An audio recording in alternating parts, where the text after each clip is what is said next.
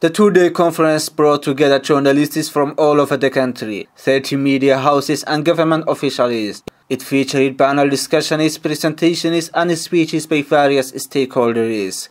The second day will also feature the announcement of Awake Media Awards, which has 9 different categories.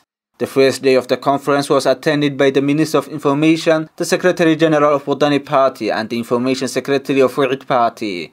Wa'id Party's Secretary of Information, Mr. Yusuf Kaise, accused the government of unprecedented suppression of free media. He stated that this government has incarcerated more journalists in 2 years, more than the former government of Dahir Riyaale Kahin did in 8 years.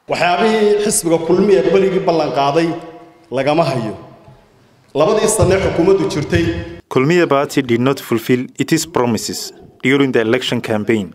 During its 2 years in office, more journalists were detained than the entire 8 years of President Dahir Riyaale's government. The media houses shut during these 2 years are more than those in Dahir Riyaale's government. The Secretary General of Wadani Party, Khadar Hussein, acknowledged that the nation's journalists operate under hard conditions. He lamented journalists' limited access to information and poor capacity. Khadar Hussein also urged media to self-regulate and warned them of the dire consequences of government's attempts to the securitization of their issues.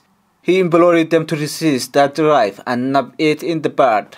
Khadar Hussein then called the Minister of Information to apologize for threatening media with permanent closure.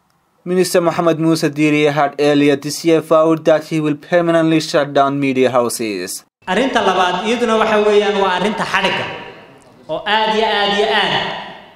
other thing is the detention of journalists, which has increased significantly in the past 2 years.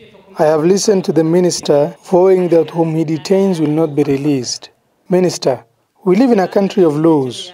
Ministers do not arrest people. It is the law that arrests people.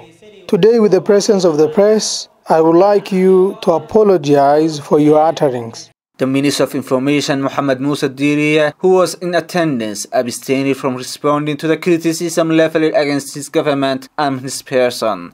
The conference will continue for 2 days and will culminate in Awake Awards, which will be bestowed on the winners of 9 categories. Abdullahi Hassan for CBA, Hargeysa.